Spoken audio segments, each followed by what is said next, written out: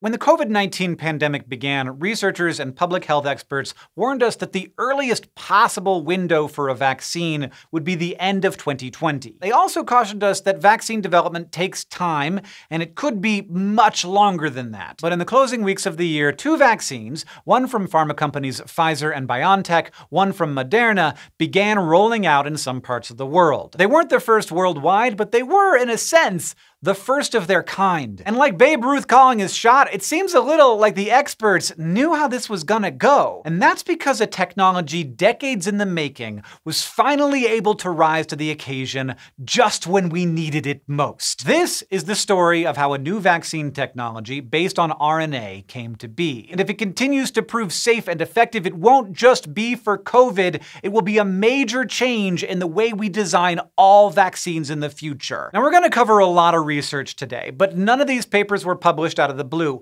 A lot of progress in immunology and biotech had to happen for mRNA vaccines to happen, and a lot of people had to do that research. The job of a vaccine is to safely expose our immune system to an antigen, a piece of a protein from a pathogen or infectious agent that our immune system will remember and recognize. It's like a wanted poster that will teach our immune cells what to seek out and destroy when a real infection happens. Traditionally, we've introduced antigens in a few different ways, using a live weakened pathogen, so one that is alive but won't hurt us, a killed pathogen, or just a piece of one. We've also used viruses to deliver instructions to our cells to make an antigen. Whatever method you use, this takes years of work. For example, to make the measles vaccine, scientists had to grow the virus for almost 10 years. They needed to weaken the virus enough that it would trigger an immune response without making you sick. But starting around the 1990s, scientists thought that maybe they could cut out the middleman and use messenger RNA, or mRNA,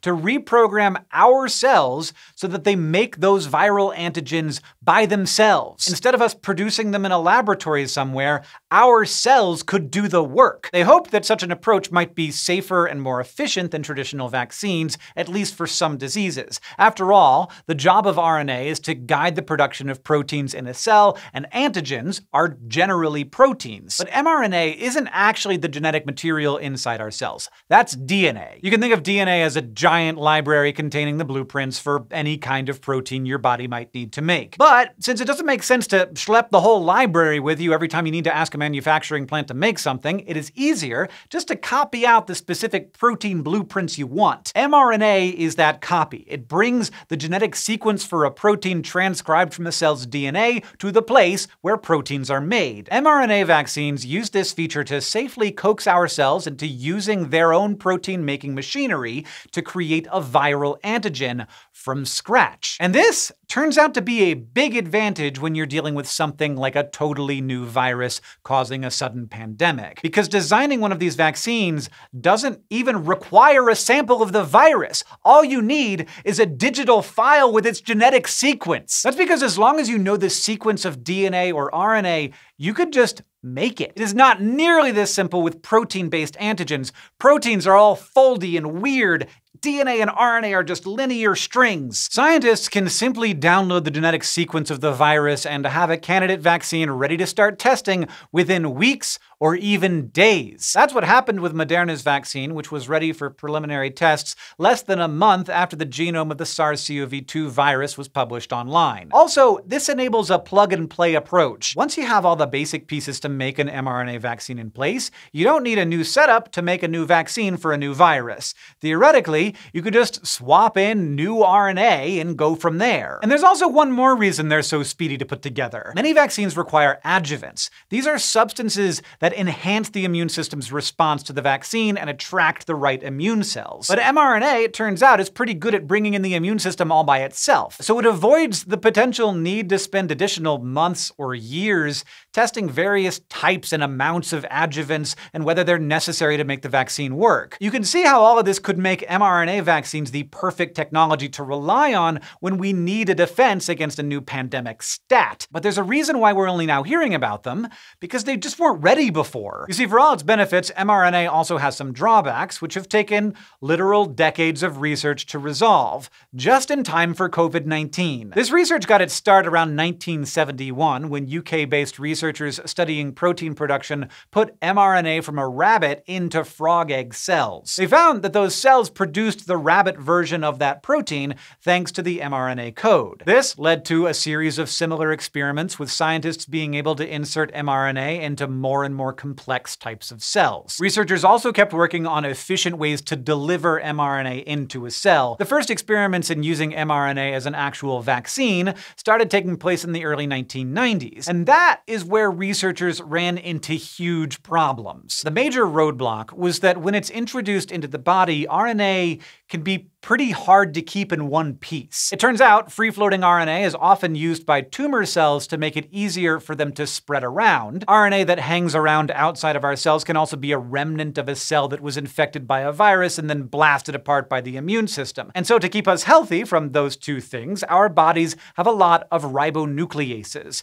which are enzymes that break up free-floating RNA to get rid of any potential danger. So that's why in early experiments, mRNA would get destroyed before enough of it could get into a cell and start doing its magic. This problem stymied mRNA vaccine research for decades, until scientists found ways to make mRNA more stable. One solution was adding specific gene sequences to cap the beginning and the end of the mRNA strand. That made it look more like mRNA that was generated by our own body. But that wasn't the only quirk of messenger RNA that scientists had to contend with. On top of the ribonuclease problem, free-floating RNA can activate the immune system and attract it to its location. Yeah, sure, like we said before, attracting the immune system can be helpful because you need that to happen for a vaccine to work anyway, but this was too much of a good thing. In early attempts, the mRNA was activating the immune system so much that it would clear away the vaccine before it could do its job. Like, the goal of using an mRNA vaccine is to teach the immune system to seek out the antigens that the vaccine will program our cells to make,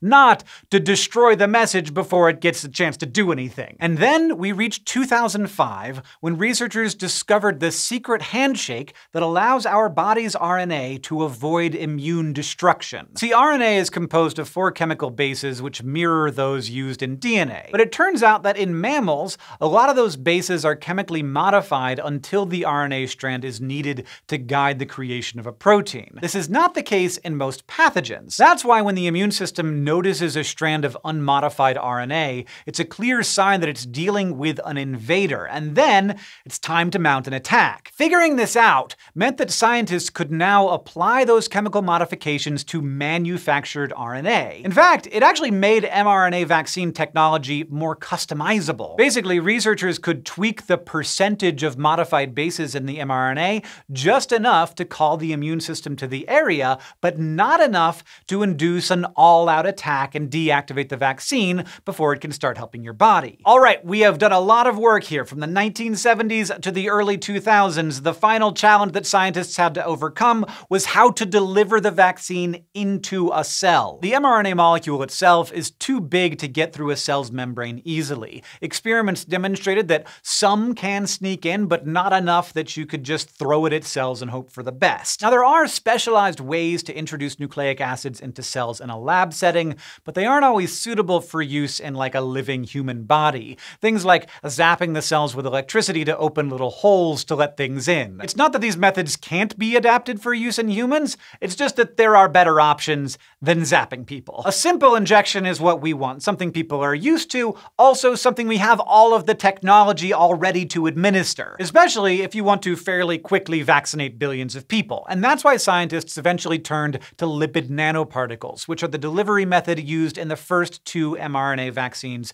to hit the market. Lipid nanoparticles, or LNPs, are tiny balls of layered lipids, or fats, with an mRNA payload tucked safely inside. The LNPs have a positive charge, which makes them stick to the negatively charged cell membranes. In a process called endocytosis, the cell then wraps the LNP in a piece of its membrane and swallows the package. Once inside, our cellular machinery unpacks the whole package, and the mRNA can start making the antigen proteins necessary to train our immune system. And this isn't that new of a technology. As early as 1978, scientists were able to use a basic version of these tiny balls of fat to get the mRNA inside mouse spleen cells and make them synthesize a new protein. Early LNPs had some issues with efficacy, but researchers eventually perfected the technology just a few years before it turned out to be needed to quickly develop an mRNA vaccine for the COVID-19 pandemic. Building on successful studies delivering other types of RNA into cells, in the early 2000s, researchers started experimenting with LNPs as ways to make mRNA vaccines